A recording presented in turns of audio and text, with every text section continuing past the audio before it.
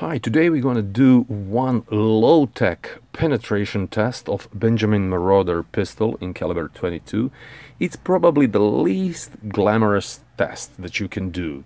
Absolutely low-tech, Nothing fancy about this, no chronometers whatsoever. We're going to have a Marauder Benjamin pistol in 22. As much as I can see here, we pumped it up to something like 2800 psi, and we're gonna use 4 cans. Very basic test that anyone can do in their backyard. Nothing glamorous, nothing high tech, just regular bean cans and whole beads cans. Those are not the soda cans that are soft and thin. This is a pretty heavy thin material, so we'll try it. I'll put them over there on that stone, and we'll hit them from 10 yards, and we'll see what the penetration will be. I have to say that I'm using Crossman Premier 14.3 grains hollow point pellets, which are probably absolutely the worst that you can use. I mean, hollow point on penetration test, but what can you do? Those are the ones that I have right now, so we'll do the test with that one. Okay, let's do this. Maybe one more. I think that will be enough. 3 of them will be quite enough. I also covered them with this concrete block because I want them stable. I don't want them to just flip around after the pellet hits the first can. This way they are stabilized, and we'll have, I think, better results. We'll be able how many of the cans the pellet will actually penetrate.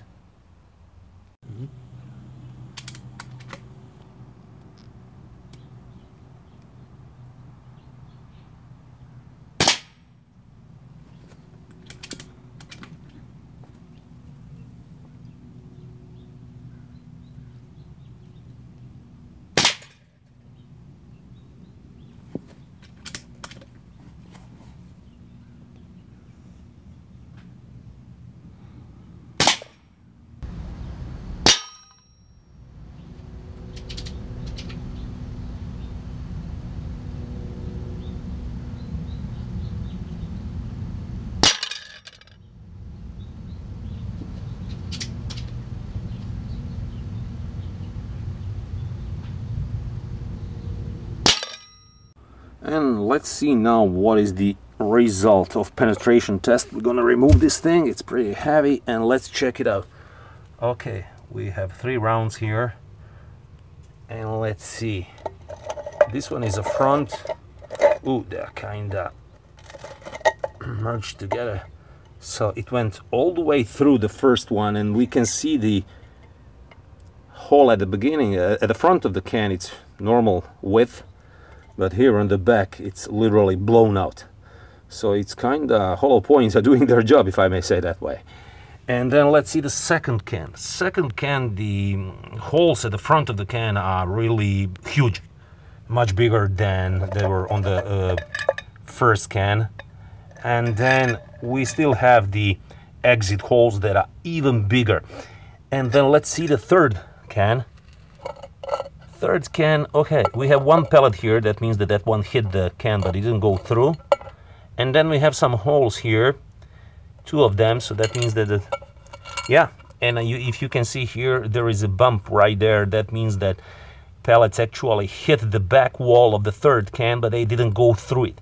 So they basically went through 1, 2, 3, 4, 5 layers of this very thick and heavy thin can, and then they actually been stopped at a 6th layer of the thin. But if you ask me, that's a pretty good penetration test, because if you hit the squirrel or if you hit the rabbit, I doubt that any part of their bodies will be as hard as these 3 cans. So if you ask me, is it a Marauder pistol in 22 caliber kinda good small game hunting pistol, I would tell you without no doubts it is. It's a great hunting pistol, and the penetration test that we just showed with those 3 cans actually fantastic. And actually, while I'm still filming, let's see how the pellet looks like. I'm not quite sure that I'll be able to film that properly with my phone, but let's see. This hollow point, it's still in a pretty good shape. Not, of course, like when you hit the wall, then you really splash it into the pancake. But this one is kind of still okay.